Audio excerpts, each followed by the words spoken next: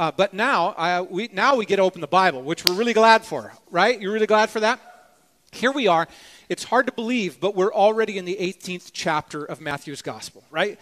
I mean, it's like, how did we get all the way to chapter 18 so quickly? It's going so fast. It's only been 53 weeks, and here we are already in Matthew 18. And some of you are like, wait, it's taking you 53 weeks? Like, we're not in a hurry. We want to digest the Word of God and take it all in. And so here we are, Matthew 18. And just a quick little note here is, so you can open your Bibles, Matthew 18. And what we find here is that Matthew, as he's constructed this gospel under the inspiration of the Spirit, we're taking another turn here because as you've noticed, we've pointed out, there's these blocked sections in Matthew's gospel where for a while he'll tell the story, the narrative of Jesus' life and ministry, and then he'll turn a corner, and then he'll go into a discourse section where he's giving us the teachings of Jesus, what Jesus taught his disciples and the crowds. And so this morning we're going from narrative to discourse. We're going from the story to now the teaching as Matthew 18 opens up. And here's something cool. To work through this text together with me this morning is Brandon Hart, and he is the newest member of our preaching team. So I'm going to invite Brandon to come up here, and you can give him a round of applause. A good welcome. And so let me just tell you, he's going to introduce himself a little bit, but I want to just get you acclimated here. So Brandon's joining our preaching team as a volunteer, but not as a layman. He's actually an ordained minister and has served in pastoral ministry for a number of years. He and his family have been a part of City Point Church since the fall of 2019, and we're just super glad. I'm really glad to be your friend and to be your pastor and to be a gospel partner with you and to share this text. We got our hands full this morning. Oh, yeah. Right? Yeah. It's like, oh, wow. When we read it, Brandon's going to read it in a minute, and we're all going to go, oh, wow, we better sit up straight here this morning. So anyway, Brandon, introduce yourself. So excited to be here. And again, thank you for the opportunity and privilege to share in the gospel and the message and the preaching of the Lord's Word. And really, that's what it's about here today. And my family, we are part of the City Point family. And this is the church that we love it. Actually, my wife is Cassie Hart is the new kids ministry lead. Mm-hmm. And enjoying that. My son, Elijah, you may know him. He actually beat me to the stage. Mm-hmm. So here before me. And then I have a daughter named Sophie, a little older than Elijah, and she gets me. Mm-hmm. That is my little girl, apple of my eye there. And so my family is thrilled to be a part of everything that we are doing, and I'm excited. Really, we're partnering in the gospel, and really the idea of the Christian life. What we do at City Point is that we live the gospel with those in the family and bring the gospel to those outside the family of God. And that's how we grow the family. Yep. That's what we're doing. Yeah, exactly. That's our language, and I think that's great. And so this morning, like I said, Brandon's going to read the text in a minute, but I want to get us, let's get our minds wrapped around this, because it's no surprise that there's a link, a connection between last week's text and this week's text. So if you remember, last week was about this narrative story about how Jesus, though he was not obligated to pay the temple tax, for the sake of not offending those that he was striving to bring the gospel to, he paid the tax. So he paid a tax he wasn't obligated to pay because he didn't want to trip anybody up as he was trying to bring the gospel to them. And so we talked about our responsibility as followers of Christ to be sure that those to whom we're trying to bring the gospel to, as Brandon said, we are conducting ourselves in such a way that we're not hindering that. Well, this week, the focus is on those who are inside the family of God.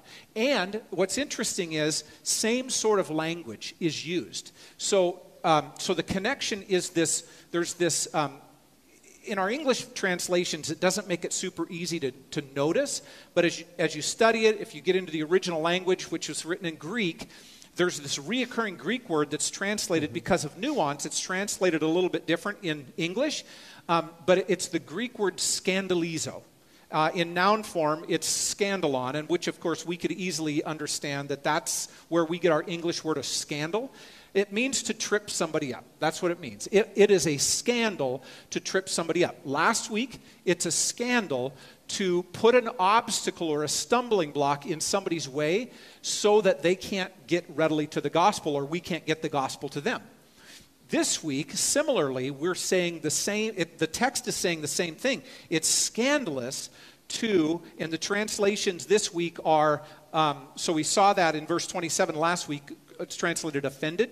This week in verses 6, 7, and 8, it's translated either to cause somebody to sin or to tempt them to sin or to cause them kind of to sin against their own faith, right? So it's a scandal to hinder somebody in that way. So that's part of the context of as we get into Matthew chapter 18. So Brandon, if you would read the text and we'll follow along. Yep. All right, so Matthew 18, starting at verse 1. At that time, the disciples came to Jesus, saying, "Who is the greatest in the kingdom of heaven?" And calling to him a child, he put him in the midst of them and said, "Truly, I say to you, unless you turn and become like children, you will never enter the kingdom of heaven. Whoever humbles himself like this child is the greatest in the kingdom of heaven. Whoever receives one such child in my name receives me. But whoever causes one of these little ones who believe in me to sin, it would be better for him to have a great millstone fastened around his neck and to be drowned in the depth of the sea.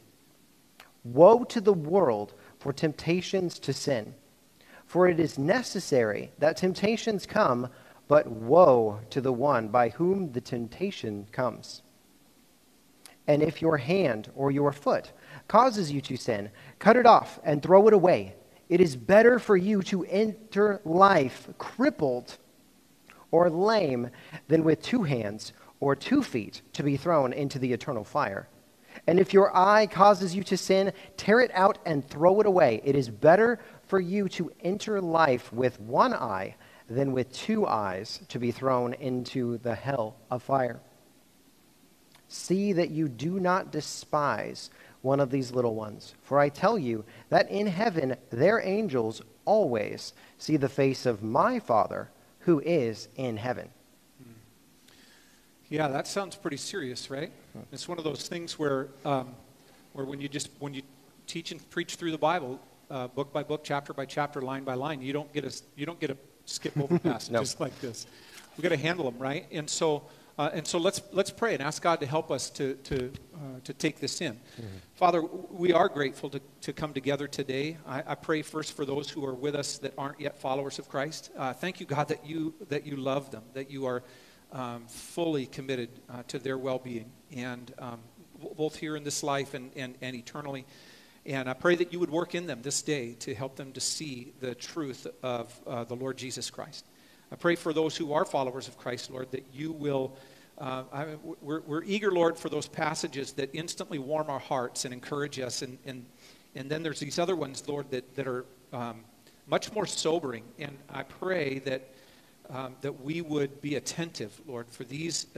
This is your word. And so teach us today, guide us today, and ultimately, Lord, we want to honor you in all ways. And so we commit this to you. Help Brandon and I as we communicate and declare this truth. Amen.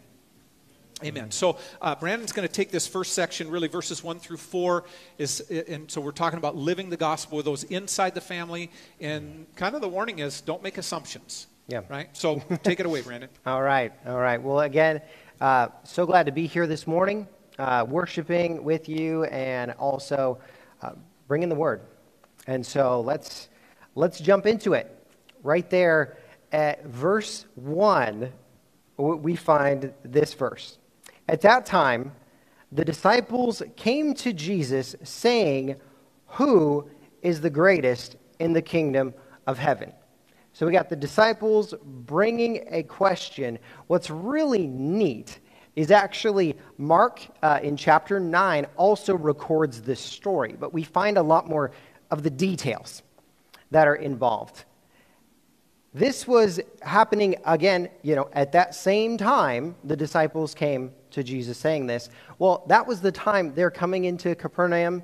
They're there, they're in the house, and it records that the disciples were actually arguing with each other this. Not just asking the question, but they are confronting one another, I think I'm greater, don't you? I should be greater. I mean, I was at the Transfiguration and you weren't, so I guess I'm greater, right? Or maybe, or I'm taller, I'm older, I'm whatever. They are basically trying to answer it amongst themselves, who would be the greatest?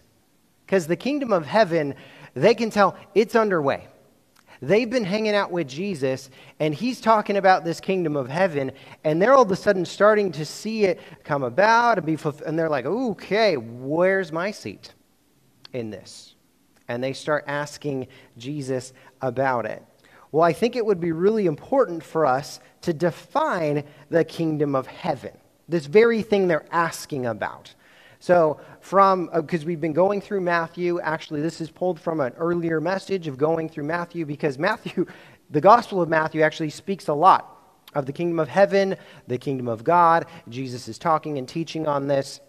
So here is the definition of the kingdom of heaven, that it is the domain ruled by God as the sovereign king. It is a domain marked by love, purpose, order, goodness, joy, peace, and holiness. That's this thing they're talking about. And what's really neat is the nature of the kingdom of heaven. Because Jesus announcing it is saying, it's here. I'm bringing it now. The kingdom of heaven is here and yet is coming. It's a really unique thing because it has it's initiated, you're able to be a part of it, yet it has this fulfillment level that's still on the horizon that we're looking forward to. It's a really amazing thing, and his disciples are getting excited about it, obviously. However, it's a real personal ego level of excitement they're gaining because they bring the question, so when this is all going on, who's got the special seat? Well, Jesus answers their question. Verse 2, and calling to him a child, he put him in the midst of them.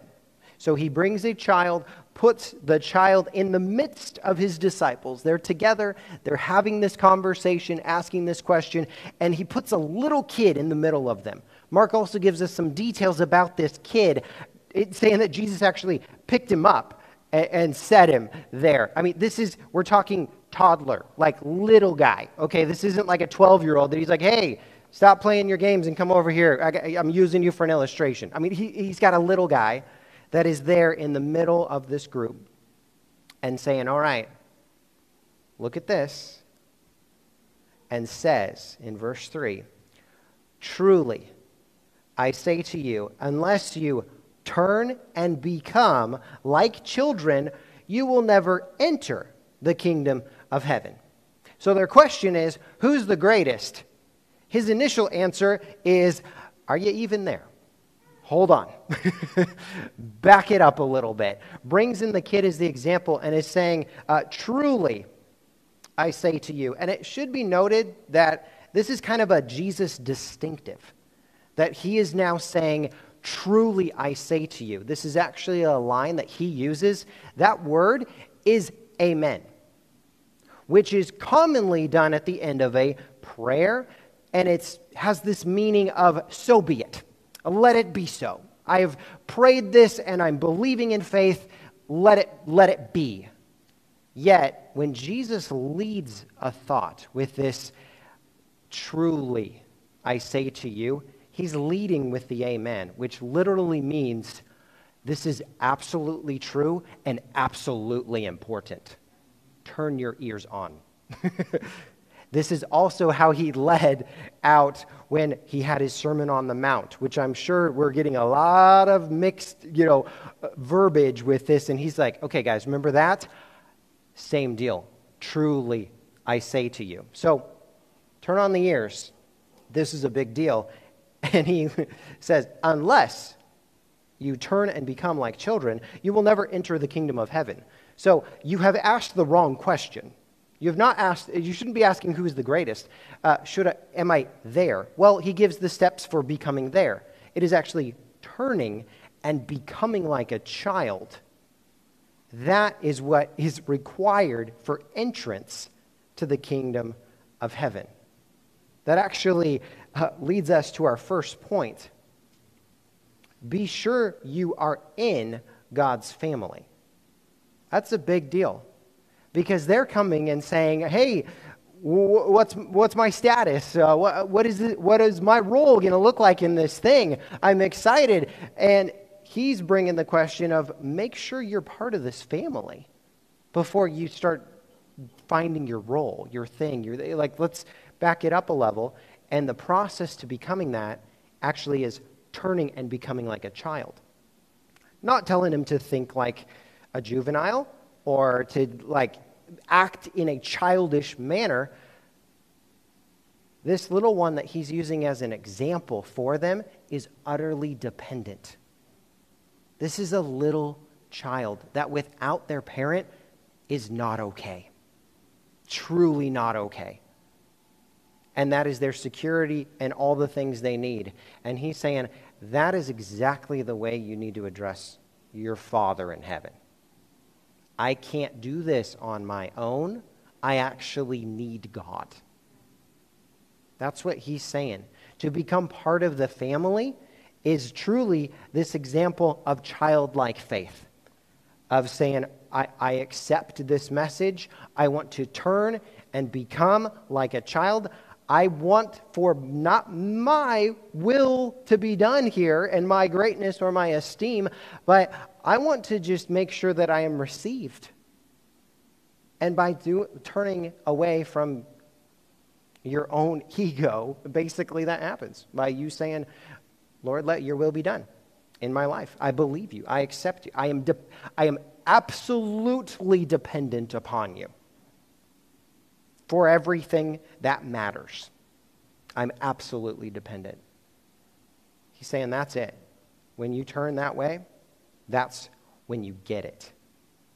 That's when all of a sudden we're in the kingdom. You're part of God's family. To turn and become like a child is required for entrance to the kingdom of heaven.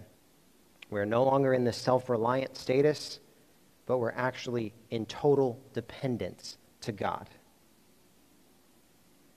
It should be noted, he's talking to his disciples.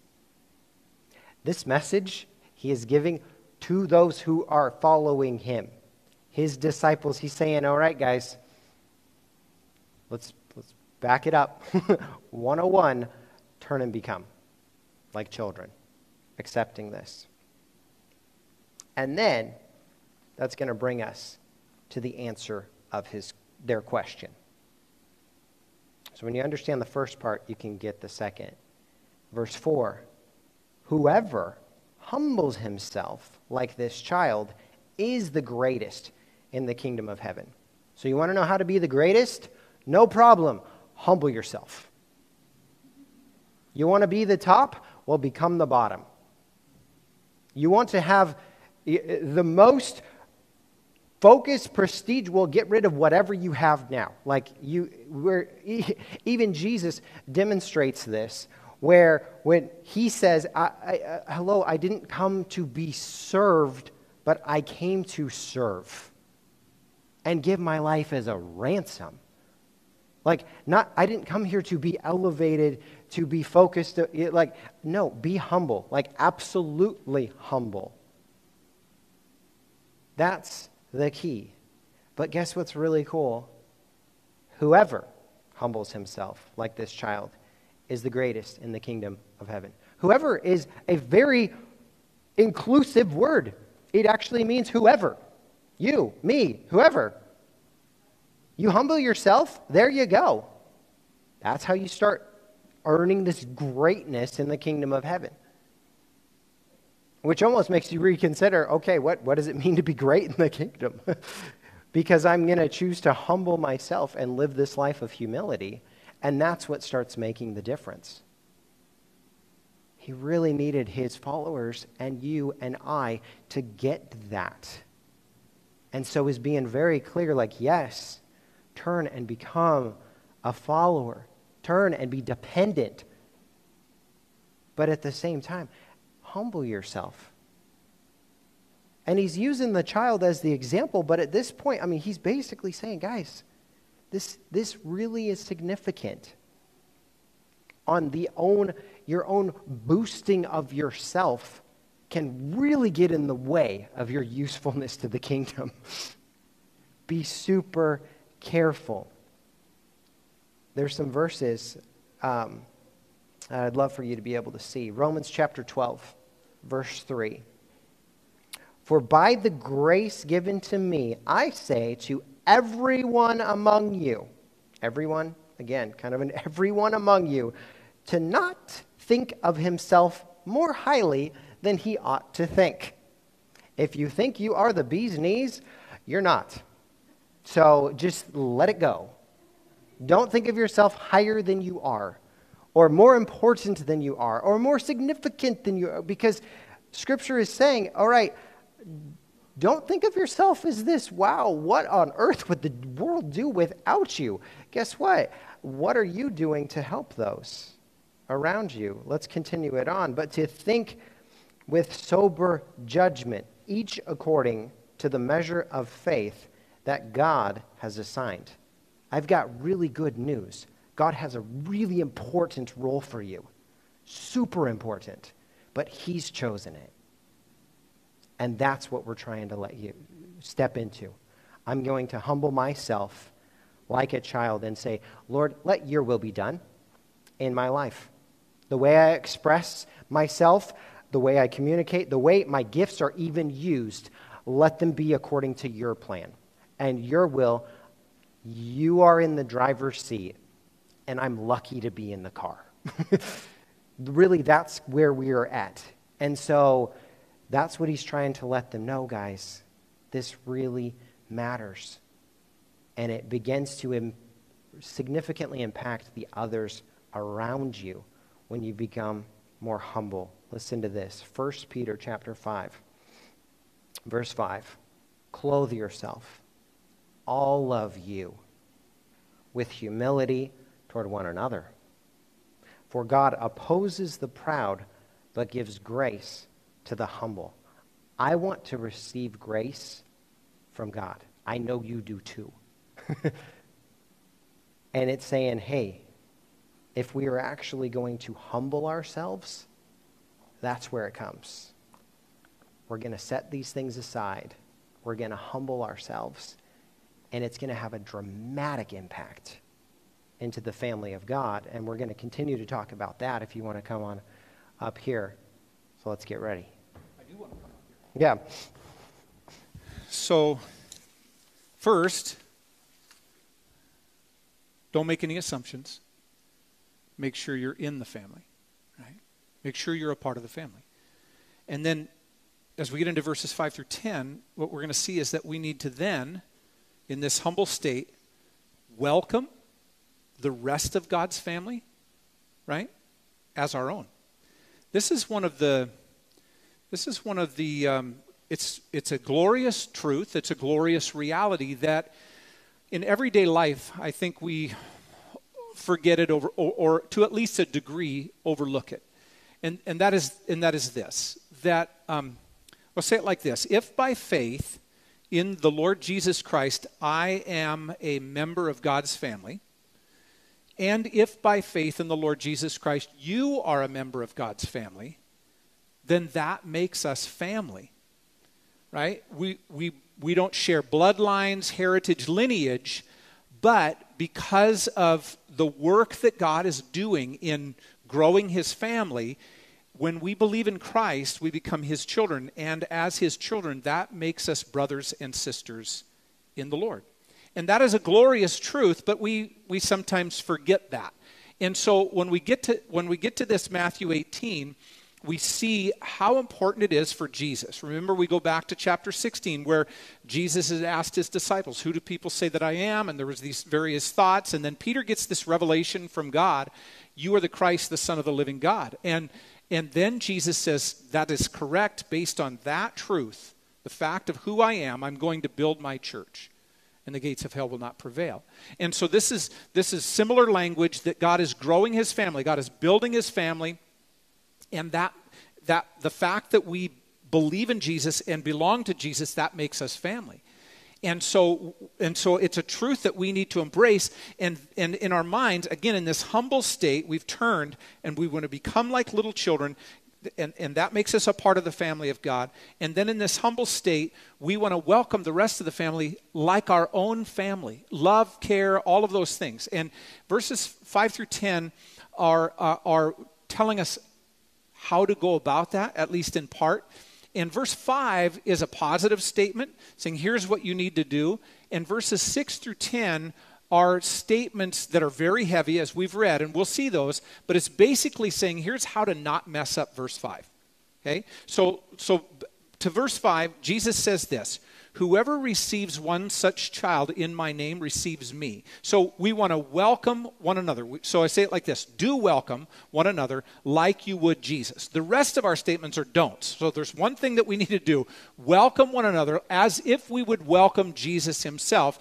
And the rest of them, don't do these things, otherwise you're not welcoming Jesus the way others like you would welcome Jesus. So when he says receive one such child in my name, whoever does that receives me. And to receive somebody in this manner is like how you would receive a guest into your home. Let's qualify it, a desired guest, somebody that you actually want in your house. So if somebody knocks on your door, you don't know who it is, and you come to the door, and it's a friend you haven't seen forever, you're like, oh, wow, come in, let's get caught up, this is awesome. And in another scene, there's a knock on your door, and you open it up, and it's somebody with a little badge that announces that they're an IRS agent. Your response isn't likely the same, right? Your response is more like, if I have to let you in my house, I will, but I'm not welcoming you, really. This is not quite the same. And so when we... Let me just ask you. Let's just think for just a moment.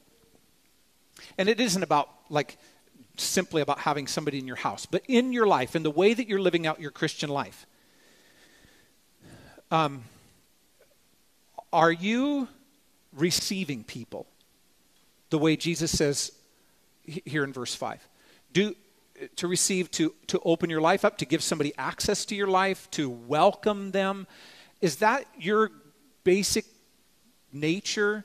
Is that the environment that you create with your faith, that people are that you receive them, that you welcome them, or is it more of a kind of it's you and Jesus and you're trying to live out your faith and you really don't have much regard for the rest of the family of God? Because there are versions of that are not biblical versions, but they're versions of that we see in our American culture, where there's very individualistic, and so it's like me and Jesus and nobody else, because I just don't necessarily want to be a part of all of that. Well, it's a misunderstanding of what it means to be in the family of God then, right? So Jesus says, whoever receives one such child. Now, there is also there's kind of two sides to this. There's the actual real practical side to this, and then there's this other side where Jesus makes a subtle shift that we need to catch. So on the actual side of it, let's go, okay, there's a child standing in the midst of all of these disciples, and Jesus refers to this child, turn and become like this child. Admit your humble dependence, your complete dependence upon God, and that's how, then you'll know you're in the kingdom, right? You're a part of the kingdom. And so to receive one such child, we could say practically, well, that would be like opening my life up and welcoming children. right? We get that. That's a good thing. That's a real practical thing. So I think about there's a small army of people who serve throughout City Point Church, whether in the nursery or in kids ministry, like elementary age. We have our Awana program, and then our student ministries, right? Kids and teens. And we say we got to seek the young. That's one of our values. And so we go all out for kids and teens. And so there's a whole bunch of people who are doing, in the very practical sense, what verse 5 says, right? Receive a child. And in doing so, you're receiving Christ. So you're opening your life up. You're welcoming kids into your life. You're investing in them. And that's a real practical way. And we're going to continue to develop out our family life ministry. And as we do that, there's always room for others to invest in the lives of kids. In fact, our next step, we made the announcement with Cassie last week. Our next step in our family life ministry is we want to take... we want to create a specialized class for kindergartners and first graders, because right now the kindergartners are with the toddlers and the first graders are with like the fourth and fifth graders. And if you know anything about early childhood development, you know that there's a miss there, right? The kindergartners are beyond the toddlers. The first graders are not where the fourth and fifth graders are. So we want to create a class that is specific to kindergartners and first graders. And in fact, on your connection card, there's a spot where you could, here's what I would say. We need 12 people to commit to a schedule to say, I want to serve in that area like once a month. That would be awesome. If we had 12 people, we could move forward with that like as soon as possible. That would be really sweet. So think about that. This is a practical way to welcome the rest of God's family as your own, welcoming people into your life like you would Jesus, and specifically the children. But here's the subtle shift, right?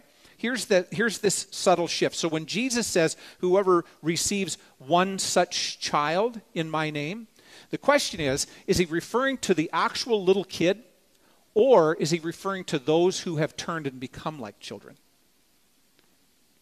And the shift is that he's actually now referring to those who have turned and become like children. So it isn't about being kind to children only. Of course, they're included in that, but it's about the entire family of God, young and old, because nobody's a part of the family of God unless they've turned and become like little children. And whoever receives any of these one such little ones in Jesus' name receives Jesus. So we welcome others like we would welcome Jesus. That's pretty cool, right? So we know that because when we get into the next verse, verse 6, Jesus tells us to not hinder others in their faith. That's number 2. Don't hinder others in their faith. And look at how it reads. And a part of it's really heavy, right? But whoever causes, that's that word scandalizo, right? Whoever causes one of these little ones who believes in me to sin, so the little ones here is not just the little kid. The little one is anybody who's a follower of Jesus. They've turned and become like a child. Now, we're either teens or adults in here. There's a few little kids, little babies and such. But most of us as teens or adults, it doesn't feel like a compliment to be called a little one. Especially I'm thinking of the grown men. If you come up to me and say, "Oh, Brent, you're just such a good little one," that would not feel like a compliment to me. I'd be like, "Get away from me! You're weird," right? But in the spirit of this text, we could even go back to Matthew 10:42, where Jesus actually identifies his disciples as just that, little ones. So between the two of us, I'm going to respect you as a grown man or a grown woman or as a teenager, a young adult, whatever. We'll respect each other in that way. But when it comes to God, we're all little ones. We're little ones. And so when Jesus says that whoever causes one of these little ones, he's not just talking about children. He's talking about anybody who's a follower of Christ. Remember last week, don't offend those that you want to bring the gospel to. Don't trip them up, because you need to get the gospel to them. But now this week, don't offend or don't cause to sin those who are already in the family, because you're supposed to live the gospel with those people. So we got to be careful how we treat one another in our actual actions, our words, our attitudes, all of that. Don't hinder others in their faith. And here's there's parts of me. You all know, if you've been a part of City Point Church for a while, you all know that we don't shy away from any passage of Scripture. We try to deal with it, handle it, no matter how hard it is. It's just like, this is it, friends. This is the Bible, and my job is to say what's been said. There are parts of me, there's that kind of sinful, selfish part of me that wants to lessen the blow here, that wants to say, this is a little bit different, right? But Jesus says this, and the last thing I want to do is change what Jesus said. But it's tough, isn't it? Whoever causes one of these little ones who believes in me to sin, it would be better for him to have a great millstone fastened around his neck and to be drowned in the depth of the sea. It would be better. Death by drowning would be better than what the person's going to face who hinders followers of Christ from following Christ. That's pretty serious, isn't it? You glad the air's on right now? Because it's kind of hot in here. That's a tough statement. But we get the sense that Jesus is pretty serious. Don't mess with his family. If you're in the family, don't mess with his family. He's not kidding. So in a kind of a big scale, we could think about those teachers or those professors, like in a university setting, who take it upon themselves to try and get those young adults and those students who are coming into their class, they set about to mess with their faith so that they would abandon their faith. Like they're purposely trying to give argumentation that a student is not yet able to answer, and so it gets them to doubt, gets her to the idea is to get them to walk away from their faith. You know those teachers and those professors?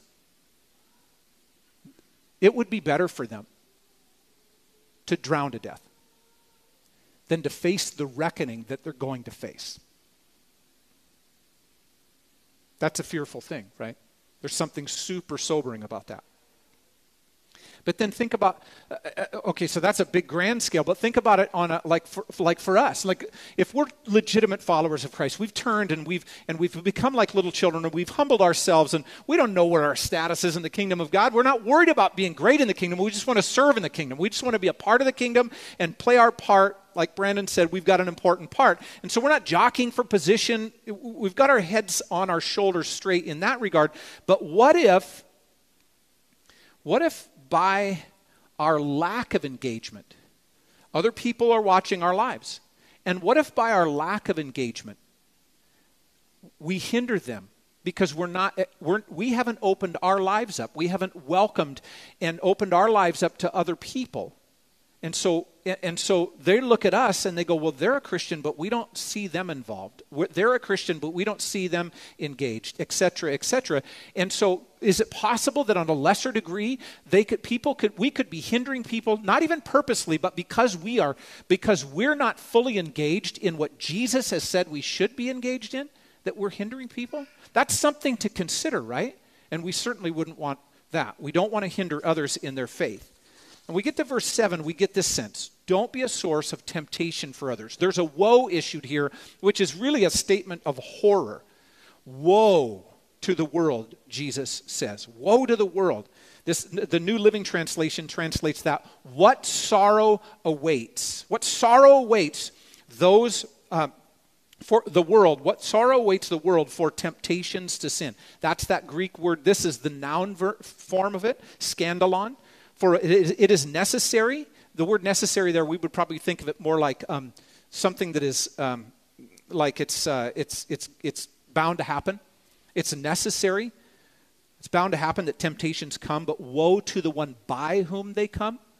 So in this broken world, we know sin's a part of this broken world, but we don't want to be the cause. We don't want to be the source of temptation for others. So though it's inevitable, it doesn't have to come through us. And Jesus says it better not.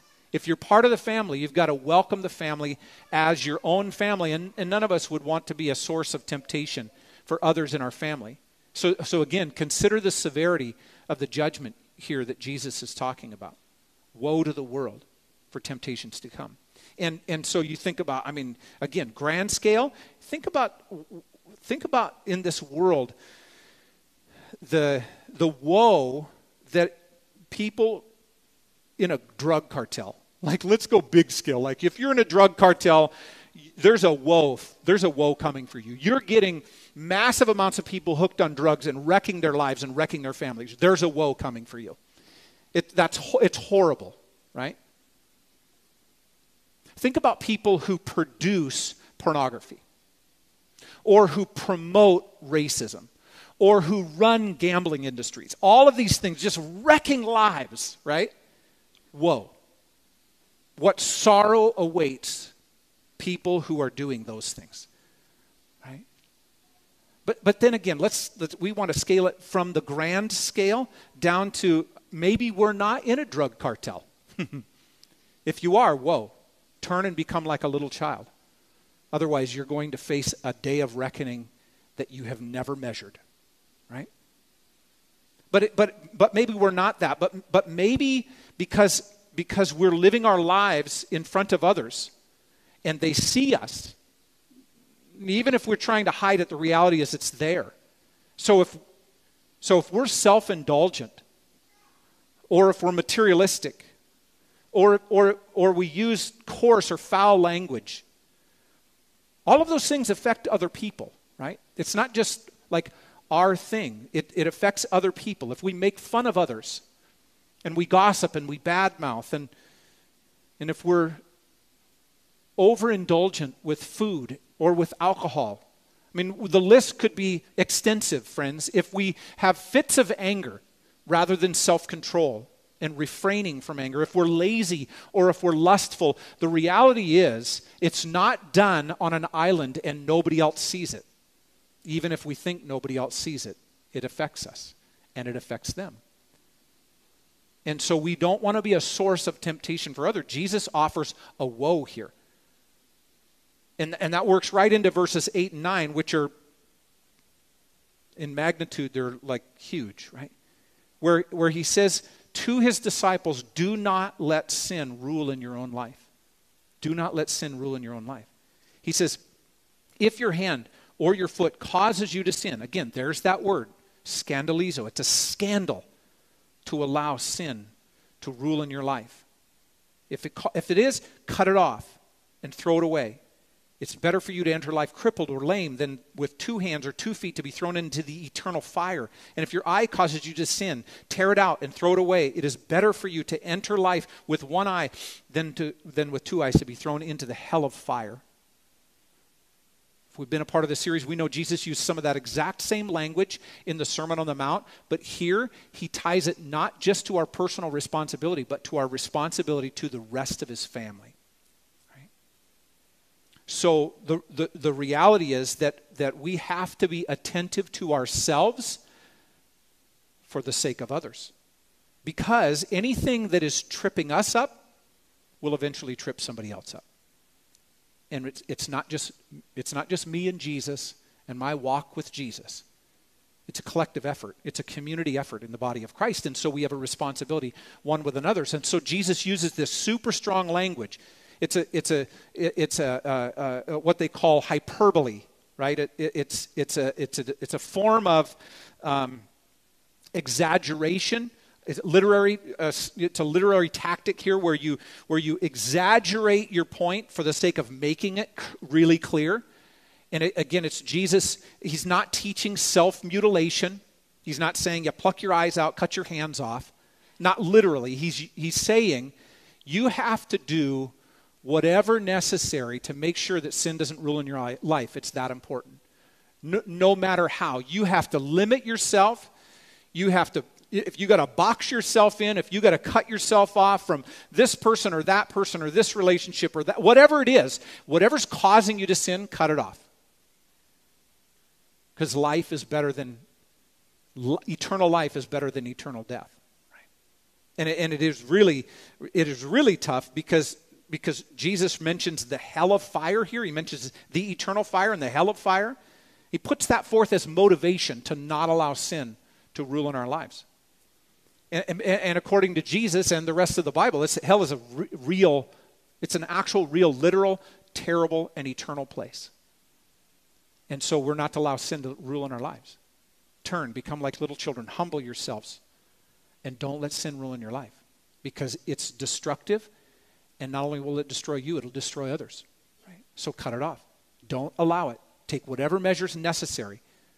Actually, for those of you that listen to our Inside Out podcast, we're going to talk about that concept next week, this coming week. The eternal fire, the hell of fire. It's an interesting concept. Right? And then, lastly, he kind of brings the whole scene home, or he kind of wraps it up in verse 10 and says, don't nurse a bad attitude toward your fellow believers. So again, we go back to, go to verse 10. See that you do not despise one of these little ones. There's that phrase again. See that you do not despise one of these little ones. Again, none of us like to think of ourselves as little ones, but he's talking to his little ones, his disciples, and he's saying to them, don't despise one of these little ones. And they start looking at each other. Remember the context. They've been arguing with each other about who's the greatest. Likely, if I'm claiming to be the greatest in the group, I'm looking down. That's what it means to despise here. It's to look down on somebody else. So if I think I'm the greatest, I'm looking down on you, and I don't think you're the greatest. And now Jesus says, you guys are out of line, right? In the family of God, you don't get to look down on one another. Don't despise one another. Do not allow your heart to nurse an attitude toward others in the body of Christ. And here's something crazy. We're going to talk about this on the podcast as well next week. Here's something crazy. What's his reasoning? Because in heaven, their angels, the angels of these little ones, always see the face of my Father who is in heaven. What does that mean? That's the reason we're not supposed to mistreat each other. That's one of the reasons we're not supposed to look down on one another. Because each one of us, if we're one of the little ones, we have angels who are in heaven, who are looking into the face of God. What? Isn't that something? You never thought of that before, did you? When I'm tempted to look down on a fellow believer, for whatever reason, I'm supposed to remember there are angels who are looking at the face of God. It seems it's a little different, isn't it? What do you do with that? Yeah, we'll talk about that next week, but this coming week in the podcast. But the point can't be missed. We got to be real careful with how we treat one another. We got to be real careful in not allowing hindrance, not to trip others up that we're supposed to be living the gospel with. Right? And again, we get the sense that Jesus is very serious about this. And so, we should be too, right?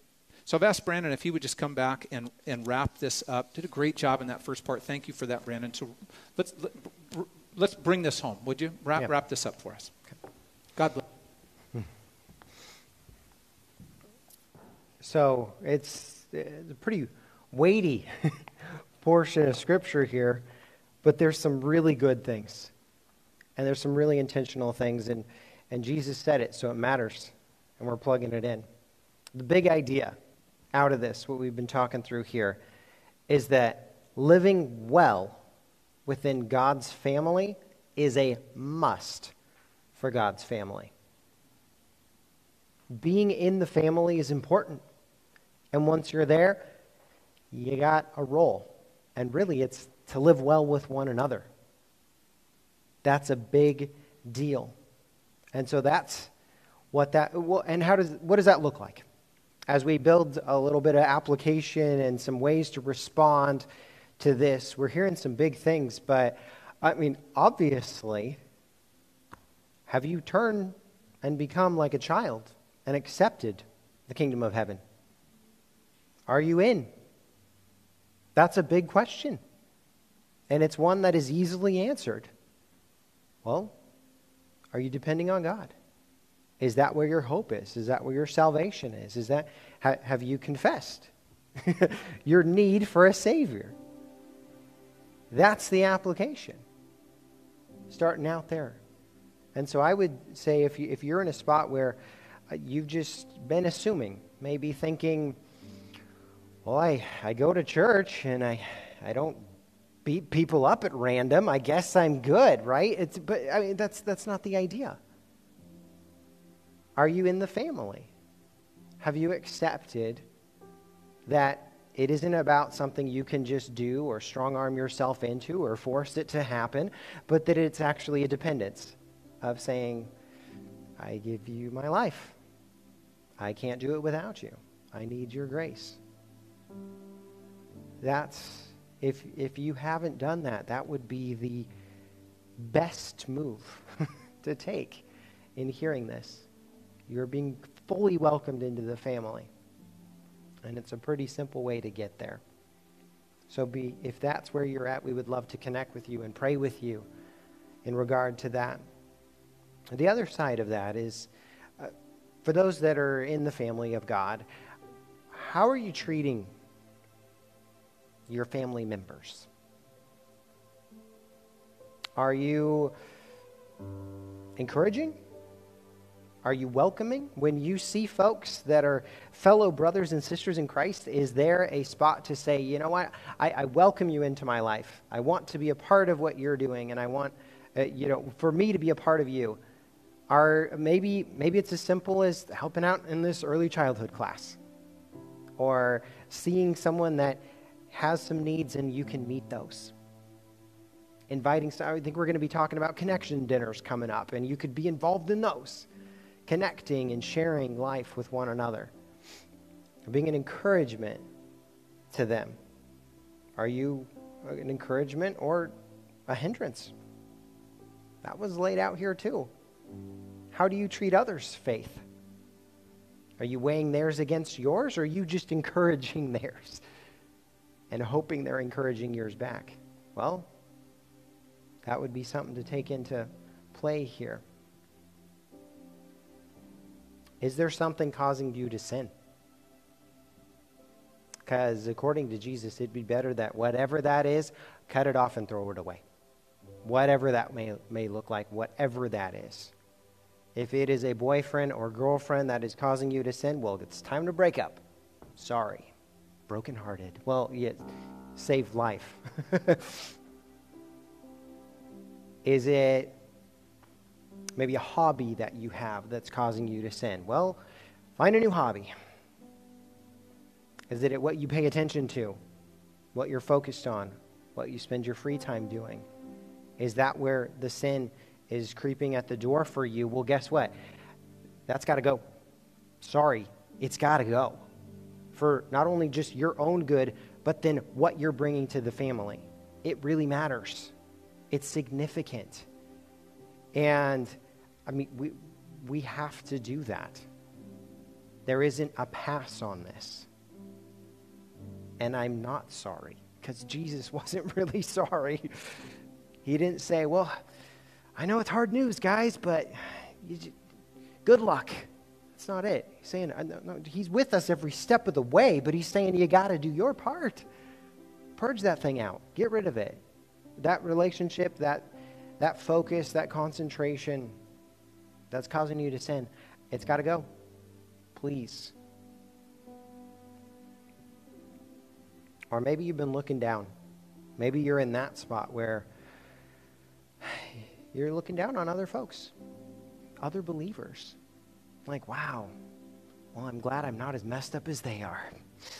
I'm something else. No, you're not. Sorry. Neither am I.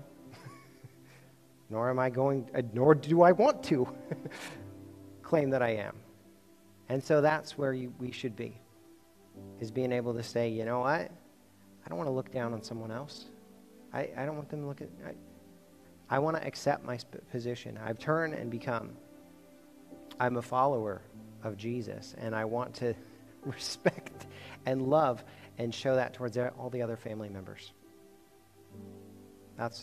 We got a lot to pull away from this, and I know we're landing in this camp on some of these things, for sure. So let's pray together on this, okay?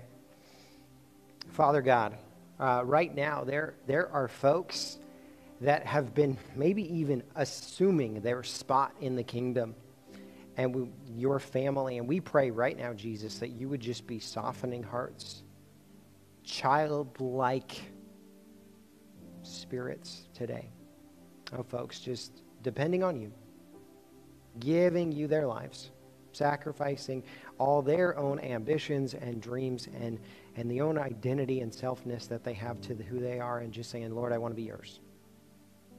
We're praying for that to be the case.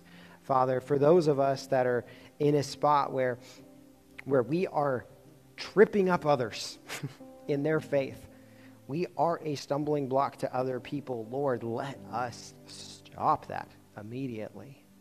Give us the strength to see that occurring and also to eliminate it. Lord, whatever sin is in our life, we just pray, purge it out. Whatever it may be, as hard as it may be, as major as it may feel, let it be so. We want to serve you. We want to love you. And we do not want to be ruled by sin. You died so that we don't have to. And we accept that. Father, we just pray that regardless of where we see ourselves in your story, in your kingdom, that we would realize that, Lord, you are writing our spot in. Help us see that and treat others accordingly. Thank you for the family of God. Thank you that we are a part of it and we have been invited to it. Let us live it out the way that you've dreamed it up so that we can truly fulfill the call you placed on our lives. Thank you for it. In your powerful name, Jesus, we pray. Amen.